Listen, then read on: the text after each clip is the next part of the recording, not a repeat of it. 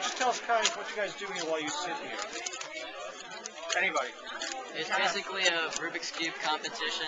I mean, it's pretty much a new fad.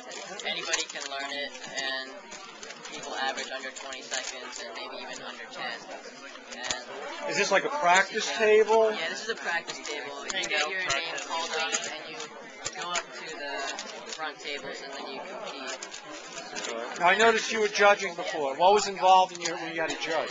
What you have to do, you have to take the cube while it is covered and bring the person over. Then you ask the person if they're ready, and you run. They have 8 seconds to, when you take out the cover. They have 15 seconds to start it before their hands get up. And after 15, you add 2 seconds to their final time. After 17 seconds, they did not finish, and you pretty much just write down their time and make sure that they're going.